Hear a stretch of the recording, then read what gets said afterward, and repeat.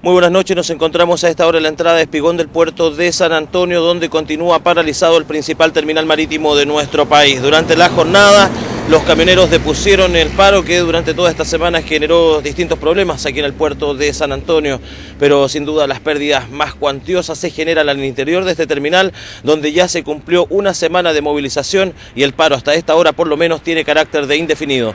Vamos a conversar con el vocero del Frente de Trabajadores Portuarios, Sergio Vargas. Sergio, ¿se mantienen ustedes con la movilización? No sé si... Nos mantenemos con la movilización, no hay diálogo con la empresa. Hoy día ellos la llevan, ellos tienen que acercarse, ¿cierto?, a conversar. Nosotros estamos dispuestos a seguir negociando, pero la empresa hoy día está endureciendo sus posiciones.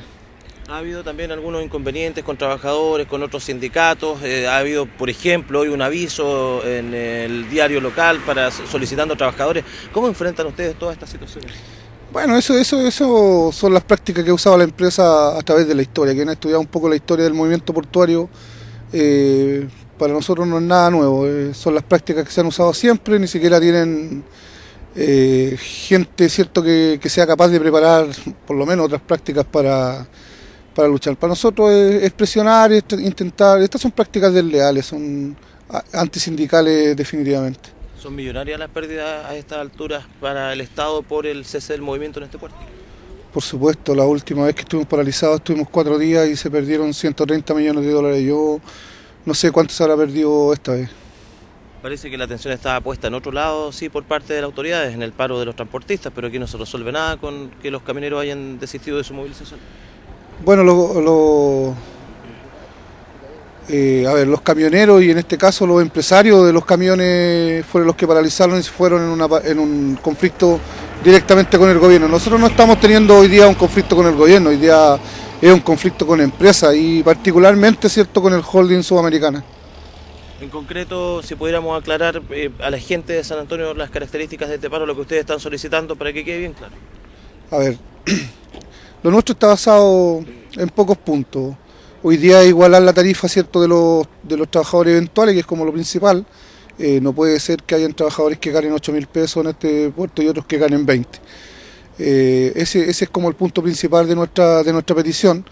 Y lo otro tiene que ver directamente con la empresa Mollajes del Maipo. Los trabajadores hoy día están pidiendo un bono, ¿cierto?, que compense o que mitigue lo caro que está la vida, el costo de la vida, ¿cierto? Hoy día a los trabajadores contratados se les han visto disminuido demasiado su sueldo, por lo tanto están pidiendo un bono que pueda compensar esta disminución. No estamos pidiendo nada a otro mundo, y lo otro que estamos pidiendo y con mucha fuerza es el respeto, ¿cierto?, a la institución, el respeto a los sindicatos y a los dirigentes sindicales. Viernes, a esta hora, ¿hay alguna posibilidad de que se termine este paro? Yo pienso que no. Hoy día hay una tosudez tremenda de parte de las empresas. No hemos tenido contacto absolutamente con nadie, ni de gobierno que pueda interceder en esto, ni la empresa portuaria, que era la que está intercediendo un poco y conversando con la empresa. Por ahí hemos recibido información que la empresa dice que puede tener esto parado 3 meses si acaso se le antoja. ¿Hasta cuándo se mantienen ustedes acá? Esto es indefinido, o sea, nosotros hoy día no podemos deponer el movimiento, los trabajadores no podemos retirarnos, no podemos llegar a nuestras casas a explicar que no ganamos nada, que estuvimos una semana o más parados para llegar a nuestras casas con la cabeza baja y decir: oye, vieja, hoy día estuve todos estos días en el puerto pero no te traigo nada. Yo creo que ustedes pueden ver, la fuerza de nuestros viejos sigue en pie, y vamos a estar hasta las últimas consecuencias en esto. Finalmente, la oposición de ustedes con los portuarios con respecto a otras demandas que están vigentes también aquí muy cerca, están los pescadores pasándolo bastante mal, incluso hay hambre y lo hemos constatado. Bueno, nosotros estamos teniendo conversaciones con algunos dirigentes de la pesca. Yo creo que aquí sí hay una indolencia de parte del gobierno. Hay que parar la pesca arrastre, hay que recuperar el recurso. No es posible, ¿cierto?, que solamente se piense en la empresa y en el empresario, que no se le olvide que el pueblo es el que lo elige. Muchas gracias, Sergio, por conversar con nosotros. No, gracias a ustedes por preocuparse.